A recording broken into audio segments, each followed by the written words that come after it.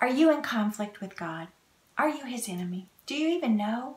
Well, that's where we're at today in James chapter 4. And keep in mind, the context is about those who are friends with the world, who love the world.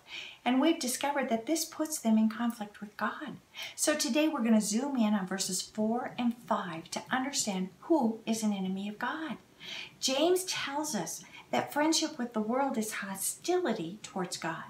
He tells us that those who wish to make themselves a friend of the world actually make themselves an enemy of God. So he tells us right off the bat that the enemy of God is the one who is a friend of the world, who loves the world.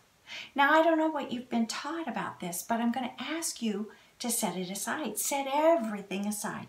Set aside what you've been taught. Set aside what you think and believe, because actually it doesn't matter. What matters is what God says. And you will discover that God says those with true faith are his friends, not the world's. You will understand that God says those with true faith love him, love Jesus. They're loyal to him, not the world. So what camp are you in? And then you and I must look at how we view Scripture. Do we hold it in high esteem? Will we be quick to hear what James says? Will we look intently at ourselves through the Word?